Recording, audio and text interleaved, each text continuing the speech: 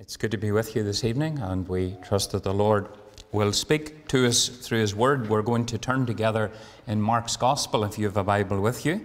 Mark's Gospel, chapter 8. Now, I see there's a few folk here that were over at the mission. I was helping in Ananmore, so bad news for you. You're going to hear the same sermon twice. So if you took notes, you'll not have to take notes tonight because it'll be the same thing. But I really feel that it's the right message for tonight, and I sense that God does want to speak to someone here tonight concerning the very issue that Amanda has been singing about just there now. So we're going to read just one verse of Mark's Gospel, chapter 8, and verse 36. And the Word of God says, "For what shall it profit a man if he shall gain the whole world and lose his own soul? Or what shall a man give in exchange for his soul? What shall it profit a man if he shall gain the whole world and lose his own soul? Or what shall a man give in exchange for his soul?" Let's bow together in prayer, please. Our Father, we thank you for the record of Holy Scripture. We thank you, Lord, for the accuracy and the permanency, Lord, of your word. We thank you, Father, that heaven and earth, generations will pass away. Men's opinions will rise and fall, kingdoms will come and go, but the word of God abideth forever. And we thank you, Lord, that we have the eternal word of the living God. And I pray, Lord, as we listen and as we look at your word, that God, the Holy Spirit, will take the truths of the word and apply them savingly to our hearts. We pray, Lord, for every need that is here tonight, and we ask that you would work by your Spirit, drawing men and women to yourself. No man can come except the Father draw him. So we pray for that drawing supernatural power that brings people to the Lord. Father, I give myself to you, claiming your cleansing and sanctifying power. I take authority in Jesus' name over every influence and power of darkness and every false spirit that would be in contradiction to the Holy Spirit. And I pray, Lord, you would put a wall of fire round about us and grant your presence here in the midst. Now, loving Father, I ask for the anointing and empowering of the Holy Spirit, and I pray that in all things Jesus would be glorified. For his name's sake, amen and amen. Many years ago, a man was leaving the States to go over, or rather leaving England to go over to the States. He sold all his possessions and he invested them in one diamond. It was very valuable, obviously, and he put it safely in a little bag and tucked it in his pocket. As he started on the journey, he wouldn't look at it or take it out, lest anyone would see it or contemplate stealing it. But as time went on, he began to take it out and look at it, and let others look at it as well, and he got more and more familiar with it. As the days went by on the journey, he began to become a little less concerned of its safety, and his familiarity led him to throw it in the air and catch it. And of course he did this with regularity and always caught it. And people said to him, "Are you not a little bit concerned about that diamond that you have that you're throwing?" He said, No, it's safe enough. He said, I'll always catch it. He said, "I know what it's worth and I'll always catch it." And one day when the ship was traveling, he, in front of everyone, threw it up, way up into the air and reached out to catch it. And just at that moment, a rogue wave hit the side of the ship, and the ship went to the side. And as he reached out, he couldn't get to the gem, and it fell down deep into the depths of the ocean. He cried in despair, "It's lost, it's lost. I've lost everything. I've lost everything." The Lord Jesus said, "What shall it profit you if you gain the whole world and you lose your own soul? Or what shall you give in exchange for your soul?" The Bible makes it very clear concerning this text. And if we spoke on this text, these 3 points alone, it would probably be sufficient. The first one is very simple, and you don't need to be intelligent to grasp what the Lord Jesus Christ, the Son of God, is saying. First of all, Jesus makes no bones about it that you and I have an eternal soul. That's the first thing that Jesus says in the text. So that means, friends, that the thinking of today, the thinking that we gather and accumulate from television, from media, that most of it is actually lies. We are being inoculated to truth by lies. And of course, the Bible says that the devil is a liar. He was from the beginning. The Bible tells us that the whole world lieth in the lap of the evil one. We're told by so-called professionals or scientists or people who are educated that the earth came from a big bang. An explosion took place somewhere in the past, and from that explosion came perfect precision order.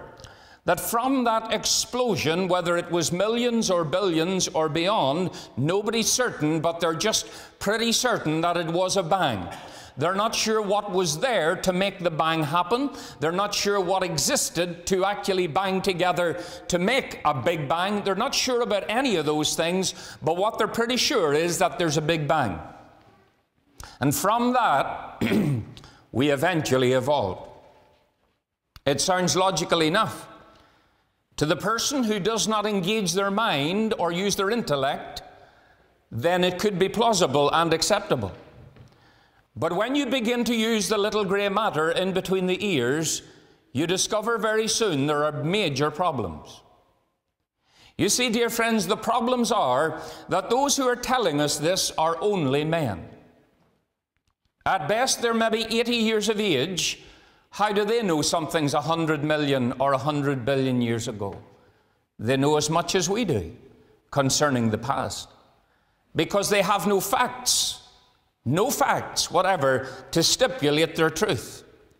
So when they say that there was a big bang and the earth evolved and so on and so forth, there is no facts to stipulate or to guarantee that to society. It is a belief system. It is a faith system. Atheism and evolution is not scientific. It is a religion. It is a belief system based on what people want to believe. Just as Christianity is a belief system on the same facts that are presented. Now, I'll illustrate it for you, and I trust in a way that you can understand. But if I told you, or you heard that there was a bomb, I said there's a bomb in Moy tonight, and the Moy Church of Ireland church in the centre of the town has been blown up. There's been a bomb, and you decided to go past. I'm sure you would. Curiosity would bring you down to see, is the tower still standing? What's it like around the church? I'm sure you would have in your mind some kind of idea as to what the Church of Ireland would look like if there was a bomb placed inside the church.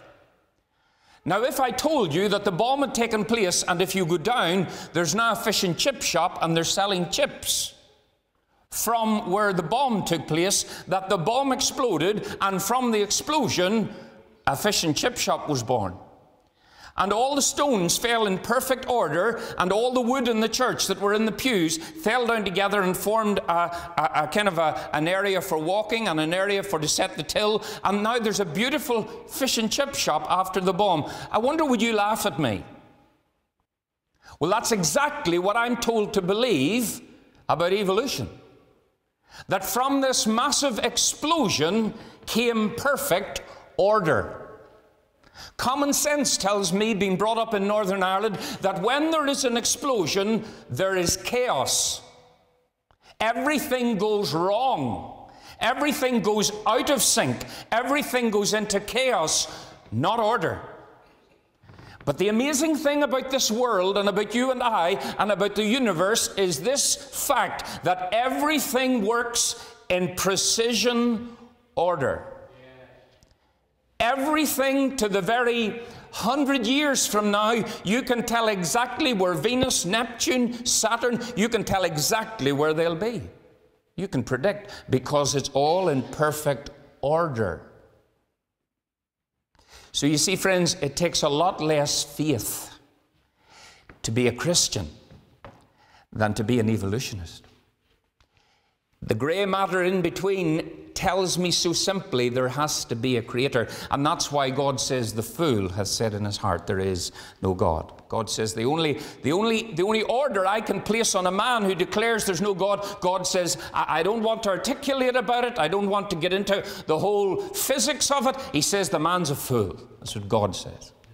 Well, we can't improve on what God says, can we? If a man says that, he's a fool. The Lord Jesus said that we are not from a big bang or evolution, but we have an eternal soul that will live as long as God lives. And the moment you were conceived in your mother's womb, God inserted an eternal spirit, and that part in you is going to live as long as God lives. The good news is you're going to live forever. That's the good news. The bad news is that you might live in the wrong place forever. That's the bad news. You see, not only did Jesus say we have a soul, but he said that it's extremely valuable. What shall it profit a man if he shall gain the whole world and lose his own soul? So if you take all the riches of the world and put them all on one side of the scale, all the gold reserves, all the stock exchange, all the mineral reserves, take everything from every country and put it all on one scale, and you put the soul of an individual on the other, God says the soul will outvalue it all. You're very valuable to God. You're very valuable to God. God who made you loves you. He made you in your mother's womb. He formed you. You're very precious to him. You may not know him. You may not love him. You may not have received him, but he's in pursuit of you. And he loves you despite the fact that he knows everything about you, and he knows the things that you don't even like about yourself, and still he loves you. And you'll never find anyone in this life who will treat you the way God will treat you. You'll never find anybody as forgiving as God. You'll never find anybody as patient as God. Not even your mum or dad or your closest friend. I said none of them will treat you the way God treats you. Because God is love. Your soul is very valuable. But listen, friends. Jesus said you have a soul. Jesus said your soul is extremely valuable, but here's the worrying aspect. He said, what shall it profit a man if he shall gain the whole world and lose his own soul? Jesus said you could lose your soul. Now, I know today that people say if you talk about hell or talk about judgment, people don't like to think about that. And to be honest with you, I don't like thinking about it either. I don't like thinking about what hell's like. I watched a video recently. I looked at an instance of a lady over in America. And back in the 1970s, she had this very unique experience. Now, I don't know whether it was literal. There are things that supernaturally happen to people, and sometimes they're hard to explain. But for a month, she said that every night the Lord would come to her in her bedroom and he would take her. Now, whether it was in a dream or a vision or literal, I just don't know. I don't know. But nevertheless, she said that she was brought to view what hell was like. She wasn't in it in the sense of being cast in it. And the video lasted for approximately 40 minutes. And I have to tell you that I didn't sleep that night after I watched what that lady had to say. And in detail, she described some of the events and things that happen in that place called hell, which she believed, and I'm probably of the same opinion, that hell is in the center of the earth. Now, that's controversial, but I do believe that it's most probable that it is in the center of this earth. That she actually discovered there were locations where spirits ascend and descend, places on the earth where the spirits go into hell, and places where spirits come out of hell onto the earth. Yeah, where's that in the Bible? Well, it says in the last days, in the book of Revelation, you remember the Lord said he would open the pit, and the locusts, the demons, would come out like locusts out on the earth. They'd come out of it. It was very disturbing. And what made it more disturbing was not the fact that she told the story, but it was to think that there are so many people that I know and knew who are already there. They never knew the Lord. They never knew the Lord. You see, Jesus said you could lose your soul. What did he mean? Well, he didn't mean you can drop out somewhere, or he didn't mean, you know, in theatre that the doctor would pull it out and forget to put it in again. To lose your soul meant that your soul would be lost eternally when you would die. It would be lost. In fact, dear friends, to be absolutely specific, you don't have to die to lose it. You can lose it while you're here on earth. If you commit the unpardonable sin, you've already lost it. Your soul's already gone. You're just waiting to die for it to happen. Jesus said you could lose your soul. Now listen, don't listen to what a preacher from up the road says. I wouldn't encourage you no more to listen to me, but I would encourage you to read the Bible. I would encourage you to get the brain cells working. Why is it you don't think about these things? Well, I'll tell you why many people don't think, and there's a very simple biblical explanation. The devil has blinded the mind. That's where the devil works, the mind of the unconverted. He doesn't work primarily on the body, but the mind. It's amazing how people think. People can be so intelligent, so wise on so many dimensions, and when it comes to spiritual issues, they are so dumb. They don't engage their mind. And there's a reason for that. It's because the devil has blinded the minds of them that believe not, lest the light of the glorious gospel, who is the image of God, should shine in. You see, the devil doesn't want people to receive the light of the gospel. He doesn't want them to understand how they stand with God.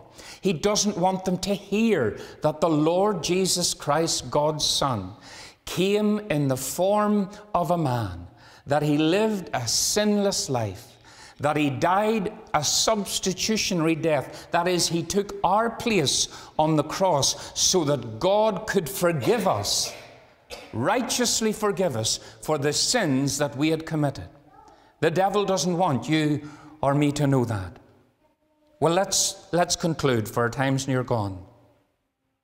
Why do people lose their souls? I mean, there has to be an explanation. If you lose your soul, there has to be an explanation. I mean, if I could open hell tonight, which I obviously can't, but I could bring out different people, and what that lady said in that tape, now I don't take my doctrines from what a lady says on the tape, but what she said was everything that she did say was completely consistent with the Scripture.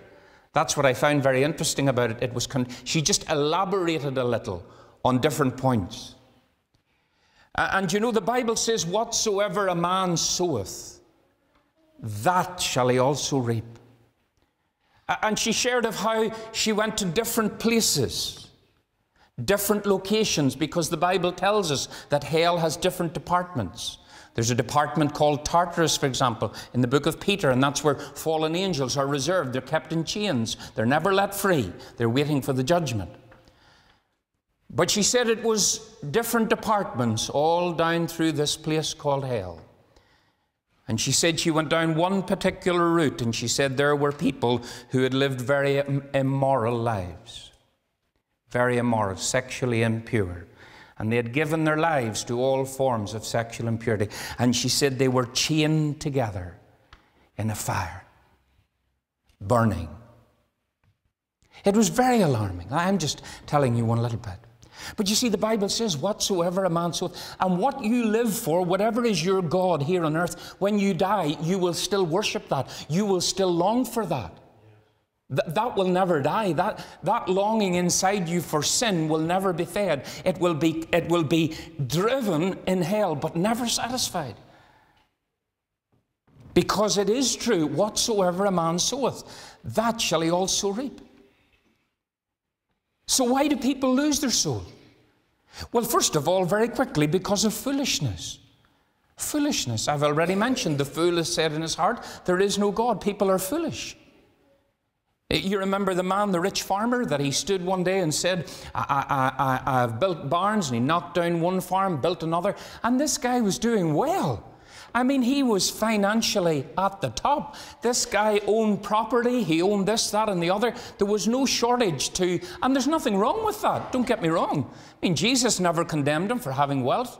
There's nothing wrong with wealth. It's whether it takes possession of you. That's the problem. Whether it becomes your God, that's the danger.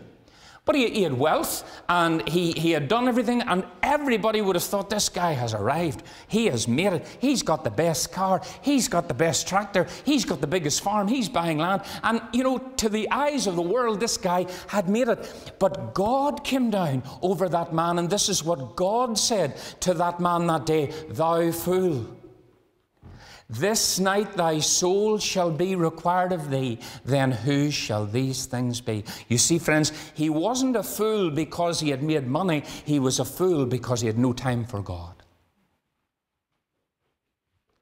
And God said, you know, you're going to be taken from them. Tonight your soul will be required. Can I say in a loving manner to you, I'm not here to be rude or crude. I just want to alert you. I want to use the authority of God's word because I recognize we're all dying. And we're all going to die. And the old must die, but the young may die. And I want to alert you to the fact that, friend, you have an eternal soul that Jesus gave you, that God wants to be with him in heaven, that God wants you to enjoy all the blessings he ever created as your creator. But you must decide. You must decide. He was a fool. Some people lose their soul because of foolishness. Some people lose their soul because of ignorance. Ignorance. You see, the Bible says there is a way which seemeth right unto a man, but the end thereof are the ways of death. It seems right to go to church and do good. It seems right to be religious and sing in the choir and do your best and do your neighbour no harm. And if there's trouble in the community, to be there to help, to read your Bible, to say your prayers, to do good things, and to feel good about yourself that you are a good member of society. That seems good. But the Bible says there is a way which seemeth right unto a man, but the end thereof are the ways of death. And you see, so many people, sadly, will lose their souls, and already have, and many will lose through the terrible, terrible delusion of religion. Religion. Religion is probably the greatest weapon that Satan has used in the damnation of millions and millions of souls. Amen. The religious people are always the hardest people to talk to. The most devoted to works and labours and so on, always the hardest to reach. Ignorance will cause you to lose your soul. Foolishness, but finally stubbornness. Stubbornness. You see, there are people that God speaks to. There are people who do sense, they understand the truth of the gospel. Maybe they've been nurtured in it from birth. Maybe they've gone along to a good church where they heard that the Lord Jesus loved them and came and died for them, and they have received that light. But because of their own personal love for sin, because of their desire and ambitions to do their own thing, because of the power of the devil over their lives, they will not choose the Lord. Doesn't it seem strange that people actually have a difficulty in choosing to follow Jesus? That seems strange. Does that in itself not indicate there's something wrong with us? We actually have a problem with receiving Jesus. Actually have a difficulty. Like I remember before I was converted hearing the gospel, and there was this big wrestling match going on about receiving Jesus, the light of the world, receiving the Creator into my heart, receiving all the blessings of an eternal God, and the assurance that when I died I would be in heaven, and the consciousness of His presence with me every day on this earth, and then at the end of the journey that He promised He would take me safely over the river of death and into His presence. And yet I had a problem in receiving Him. That shows you what we're like. That shows you the sin nature. The sin nature. There is something in us all that hates God. There's something in us all that would dethrone and murder God if we got the chance, because we want our own way. If you go out to the average person today in society that lives in a beautiful home, nice car, everything's running well for them, and you say to them about receiving Jesus Christ, they don't want to hear it. And why do they not want to? Because they have already their own kingdom set up. They have their own gods. They have their own way of living. And they don't want God or Jesus to interrupt. And ideally what they would love to do is they would love to get to the throne of God and murder God and do him in and have their own kingdom go on forever. Such is the nature of man. Man's not getting better. I had an alliance candidate come to see me looking for my vote recently. And strange enough, he was a Christian, which I thought was a bit strange, to be honest with you. But he came in, and he was a nice chap, but he had some weird ideas, I can tell you. But my dear friends, he started to tell me, I think the world's getting a little bit better. Well, he did mention a few things, I suppose, that there was slight improvement here and there on a few issues, but I said to him, I can't really agree with you on that. I just think that man, as the Bible says, man is a fallen sinner. And man is a falling sinner. Man is always going downward. And the more sin you commit in your life, the more bound you become by sin. And the more sin you need to satisfy the appetite for sin. That's why my son asked me last week, we were driving home, and he said, Dad, why do people not live 900 anymore? I thought, that's an interesting question. Maybe he wanted me to live to 900. I never got asking him that. I'm sure he didn't. But I said, well, there's a problem with man. And he says, well, what is it? I says, well, man was so depraved. He lived 900 years, and the problem with man was not only that he could go down into the depths of sin for 900 years and explore sin and develop sin and get to know the devil pretty well in his lifestyle. What he did was he passed it on. He passed the information to the next generations. And what happened was, because he lived so long, sin spread like a virus. And so God said, I want man to continue to live, but he can't live living that length because he'll destroy the earth with sin. And but God says, I'm going to shorten his lifespan. And that's why we live shorter. It's the goodness of God that lets us live as long as we do. It's his goodness.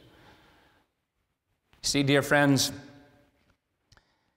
some people don't come to the Lord because of stubbornness. And maybe you're there tonight. You say, well, God has been speaking to me, Alan. He's been talking to me about my soul. What would I need to do? Well, very briefly, when the Holy Spirit is speaking to you, and Brian has mentioned it tonight in testimony, and it's not something you can switch on. Please don't get it into your mind that you'll get saved when you want. Don't you get it into your mind, well, at some stage, you mean it's 8:10 now, 8:30, I'll call on the Lord and get saved. You see, friends, that's one of the delusions. I've talked about the delusions of religion, but one of the delusions within the church, the true church, is this thing that you can just call on God at any moment and I'll get saved and say a wee prayer before I die and it'll all be all right. It doesn't work like that. It doesn't work like that. You and I are dependent on God. He's not dependent on us. And he says, my spirit shall not always strive with man. I'll not always speak to you. You see, God speaks by his Spirit. And when God's speaking to you, you'll know it. You'll know it. You'll be aware of it. You'll know there's a voice, and it's the voice of a divine being speaking to you. You'll know that. And what God will speak to you about is your sin. God will speak to you about eternity. God will speak to you about meeting him. He'll speak to you about the cross of his Son. The big issues of life, God will speak to you about them. Now, it's not pleasant when it happens, but it's wonderful when it happens. Because it's the means of your eternal salvation. It's the means of you ultimately being in heaven. I didn't enjoy when God spoke to me about my sin, but I'm so glad he did. I'm so glad he did. You see, the Spirit of God will strive with you, and you will be given the option, the choice to decide. The Bible tells us about individuals who came to the Lord Jesus. Some of them responded and repented of their sin. Others didn't. Some decided that they would follow the Lord. Others said they wouldn't. And your soul's destiny is in your power.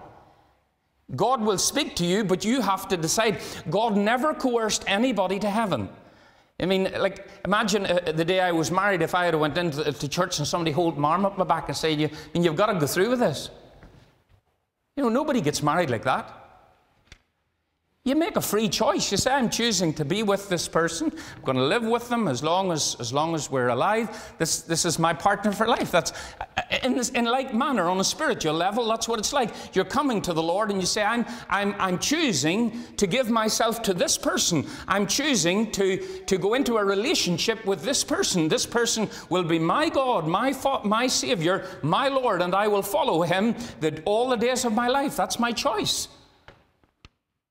And I'm going to turn away from all sin. You say, but Alan, listen, there's sins in my life that are going on. Nobody knows about them. If my mum or dad knew, if my granny knew, or if my brothers or sister, I would be so embarrassed. Yeah, absolutely. Because the thing about it is, friends, listen, we're all sinners. I have had people come to me in my study sometimes and they tell me, oh, I'm really embarrassed about what I'm going to say. I mean, I'm not a Roman Catholic priest. I don't want to hear people's sins. I have enough of my own. But sometimes people can get help. The Bible says, confess your faults to one another. Sometimes people can get help. And I have had people come and they've shared really what to them, and they are bad things. And they've shared them. Did I think any worse of them? No. Because I know that potential for that sin is in my heart. I know that I'm a sinner. I know that Jesus' blood washed away all my sin. I don't care what you've done. I don't care how evil you are. I don't care how dark you are. I want to tell you tonight that Jesus Christ loves you. That God in heaven loves you and he longs to save you. And he doesn't want to spoil your life. He doesn't want to destroy your life. He wants to bless you. He wants you to know him. He wants you to find the purpose for which you exist. But you must choose to repent and receive him. The Bible says, as many as received him, Jesus, to them God gave the power to become the sons of God. You'll never know the power of God to save. You'll never know anything of his grace or his mercy until you take the step and you say, Lord Jesus, I come as a repentant sinner to you. I come with all my heart to you. And I want rid of my sin.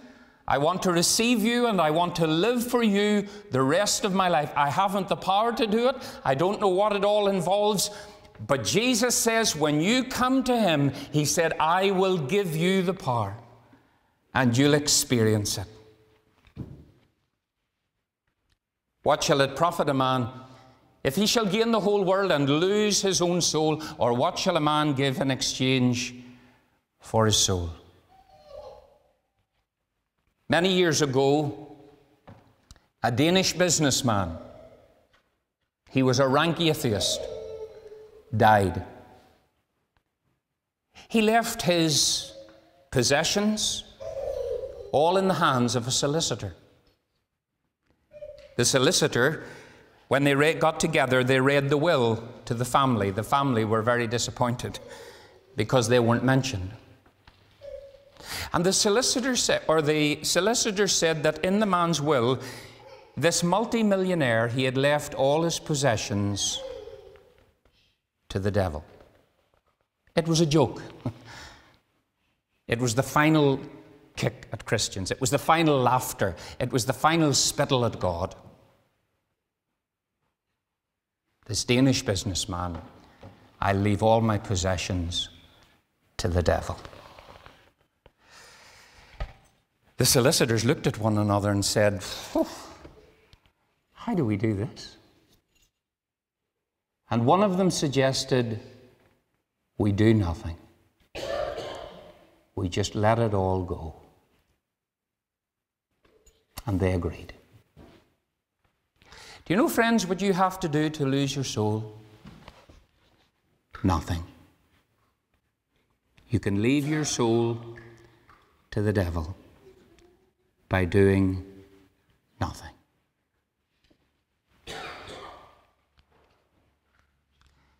Now, there's some of you here tonight, and I probably don't know you, some of you, and you're not a Christian. And some of you I'll probably not ever meet again. That's most probable too. But I want you to remember something. And the meeting is over, I promise you. I want you to remember something. Listen to me carefully. If you never see me again or hear me again, that won't really matter. But I want you to remember this. that there was a preacher who came and told you not to lose your soul. That God forbid that you should die and waking up in that place that that woman mentioned. You will not be able to say to God, I never knew. Nobody told me. Because I have a fear too, you know, as a Christian and as a preacher. And I'll tell you what my fear is. When I get to heaven, that there would be people who would be in hell who had sat under my ministry, and to go out and say, he never told us. That would be an awful thing. I have tried my level best tonight to speak to your heart, and I trust that you'll come to Jesus. Let's bow in prayer. Our Heavenly Father, we thank you again for the truth of your word. We thank you for the testimony. We thank you for words and song. We pray that the Holy Spirit will continue to speak to people, that you will draw them to yourself, and Lord, that you will bring them to your kingdom. In Jesus' name, amen.